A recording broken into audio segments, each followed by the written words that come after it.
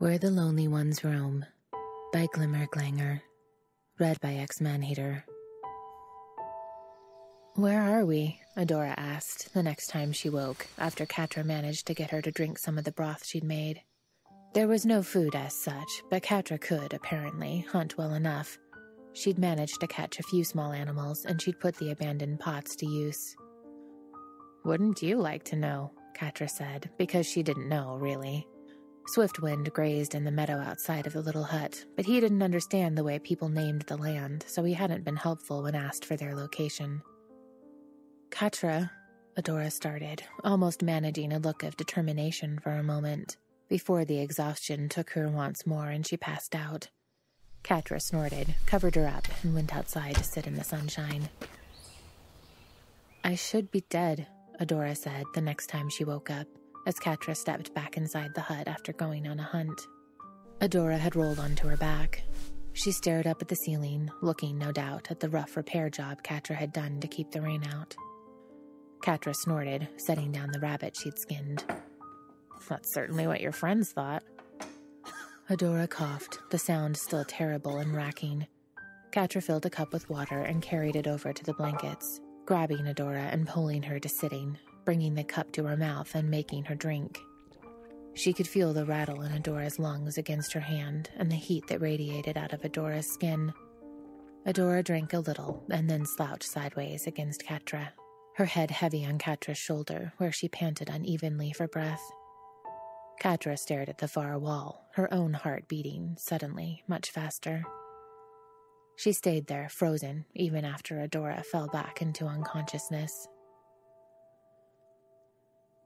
I have to go, Adora said, when she was barely strong enough to push up onto her elbows. Catra flicked a glare at her. The door's right there. Adora stared at her, wide eyes just starting to focus clearly, a frown stretched across her face. Catra, she said softly, almost pleading. This isn't the time for games. I have to go back and finish what I started. It's the only way to... The only way to what? Catra stood, pacing around the small hut. The only way to save the world? She yanked the door open and gestured out into the meadow. I don't know if you noticed, but the world is still here. It seems to be doing okay. Adora managed to sit, her arms trembling with the strain of holding her body up.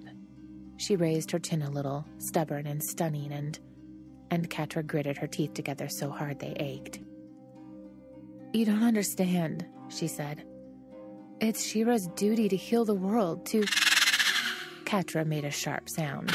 Not a hiss. She never hissed. Shadow Weaver and her muzzle had beat that out of Catra long ago, and snapped.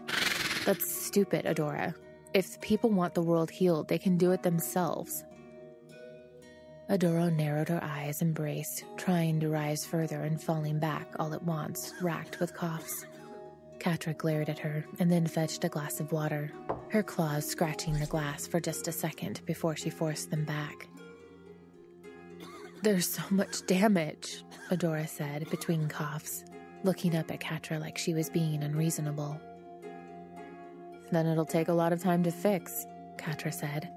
It'll be good for those friends of yours to get their hands dirty for once, instead of waiting around expecting someone else to sweep in and handle all their problems. Adora glared up at her.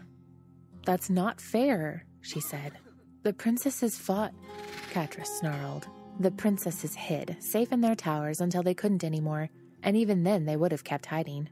Except you showed up and made them do something. They only cared about protecting themselves for years and years. It wasn't like... How many villages did they watch get destroyed? Catra demanded, feeling her tail lash around her legs, wishing she could make it stop, thinking about smoke and the burn of ashes in her lungs, half memories obscured by time and whatever Shadow Weaver had done to her head over the years. How many people were acceptable losses to the Horde, as long as it kept their precious palaces and shiny rocks safe?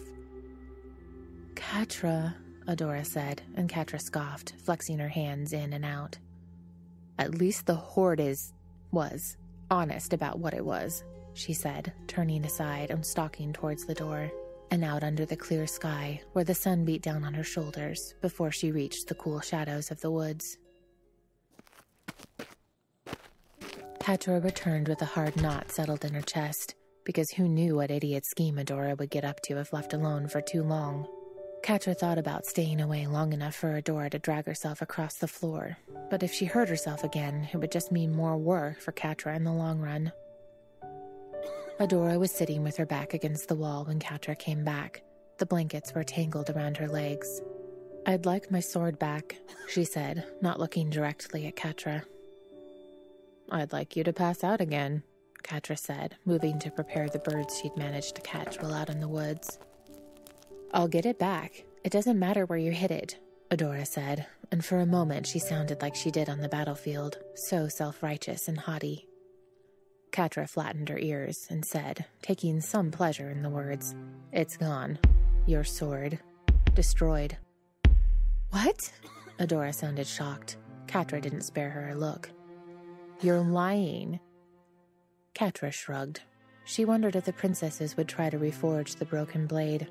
It seemed like the kind of thing they'd do, wasting their time hoping for some savior to come fix everything for them, instead of just going out and fixing things themselves. "Sure," she said, "because I lie to you so much, don't I?" She listened to Adora breathe loudly for a few moments. Adora said, finally, "But without the sword, there can't be She-Ra." Catra hummed, frowning over her cooking. "Guess not," she said. When she finished the soup and brought over a bowl, Adora was sitting with her head bowed, her hands clenched in her lap, her shoulders shaking. Catra hesitated and then placed the bowl beside Adora's hip. "You need to eat this," she said, and left the hut to the sound of Adora's soft sobs. "You can't keep me here forever," Adora said, almost a full day later. They hadn't spoken in the intervening hours, not even when Catra strolled in around the midnight hour and curled up below the blankets on her little patch of dirt floor. Adora raised her chin, her eyes still a little red and puffy around the edges. Catra stared at her, remembering Adora's weight in her arms, the weak beat of Adora's pulse, the rattle of her breath, her mother's. She abruptly looked away. "Keep you here," she said, testing the words, frowning at the feel of them in her mouth, and gesturing at the door with as much restraint as she could manage. "There's the door," she said. "Your horse is outside. I'll carry you to him if you want." "Swiftwind is here?" Adora looked delightfully taken off balance. "I thought I only imagined that in the fever." "Nope." Catra pushed the door open. "How do you think I got you here?" "Hey," she called out into the field. Swiftwind was trying to talk to some squirrels up in the trees around their clearing. "Come talk to Adora." The horse arrived with quickness, ducking his head through the door as Catra slipped out. "Hey, you're looking better," he said, and Catra left them to it, stalking off into the woods where she wouldn't have to watch Adora leave. Catra went back to the hut when the rain started. She'd never cared very much for being wet. She was surprised to find Swiftwind hanging out under the boughs of the largest tree, glittering in the rain. Adora sat in her blankets, frowning down at her lap. Catra stared at her for a moment. "Swiftwind says you saved my life," Adora said quietly. Catra snorted. "Well, if the horse says it." "And that you took care of me for days and days while I was unconscious. Why?" Catra picked at the crumbling wall of the hut, her claws finding a crack to widen.